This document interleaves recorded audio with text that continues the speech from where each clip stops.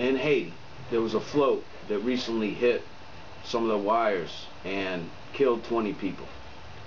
The float was in a parade, and several people on top of the float were executed, and others were killed in the ensuing chaos.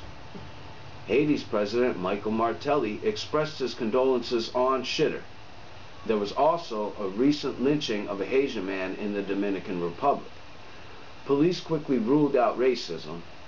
They said the crime's motive was to steal money from the man. The 2013 Supreme Court that rendered 200,000 Dominicans of Haitian descent stateless, prompting international condemnation. According to the ruling, children of Haitian migrants brought into the country during the early 20th century to work in Dominican fields, born to Dominican Republic since 1930, had no right to stay.